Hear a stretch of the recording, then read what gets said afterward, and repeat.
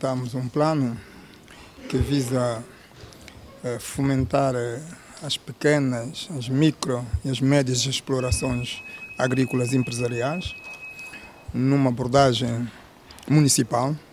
Isso significa que nós temos que dar assistência técnica, mas também que a própria exploração agrícola possa ter capacidade de receber os apoios, de interagir com o mercado, por forma a aumentar a sua produção e a produtividade. Por isso há um conjunto de ações, quer do ponto de vista de assistência técnica, do ponto de vista de financiamento, do ponto de vista de comercialização e do ponto de vista de transformação dos produtos,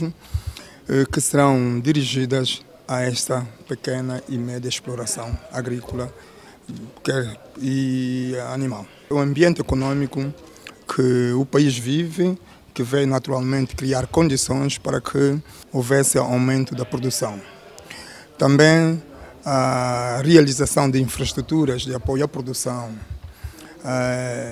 a comercialização, a circulação de bens, de pessoas e bens e outros fatores contribuíram de facto para que pudéssemos ter um crescimento aceitável. Mas esse dado só encoraja-nos, precisamos de fazer mais e o faremos para que possamos atingir as nossas metas de aumento de oferta de produtos alimentares de produção nacional, a produção de matéria-prima para dinamizar a indústria, diversificar a economia e aumentar os postos de trabalho, isto é, um emprego para a população, principalmente para a juventude.